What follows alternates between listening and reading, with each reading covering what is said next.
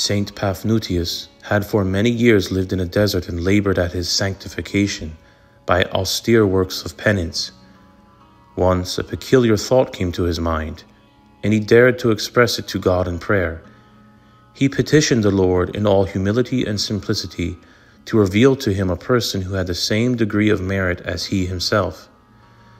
God deigned to grant his request, and he gave Paphnutius to understand that at this moment a certain Flutist living in Egypt ranked equal to him in merit. The saint at once started on a journey to find the Flutist.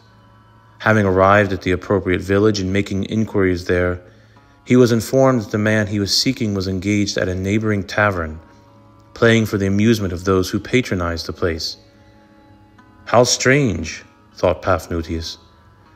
Nevertheless, he sent word to the musician, begging him for a short interview. When the musician came, the saint took him aside and spoke to him regarding the condition of his soul. "What good deeds have you ever done?" asked Paphnutius. "Good deeds," replied the flautist. "I do not remember ever having done any. All I remember is that one day, while I was pursuing my former trade of stealing, I saved the honor of a virgin consecrated to God. And another time I gave my money to a poor woman, who in her great distress was about to commit a crime." From this, our saint realized that God had given the flautist graces similar to those he himself had received, because for the honor of his Creator, this man, in his crude life, had prevented 2 mortal sins. You who hear this, whosoever you may be, resolve to say the following little prayer every morning and evening.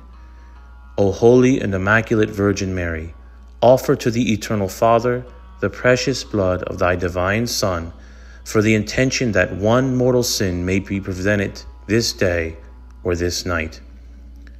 You may add a Hail Mary in honor of the Mother of God for this intention. Perform this devotion with great fervor and perseverance, and teach it to other devout souls. You will thereby acquire immeasurable merit.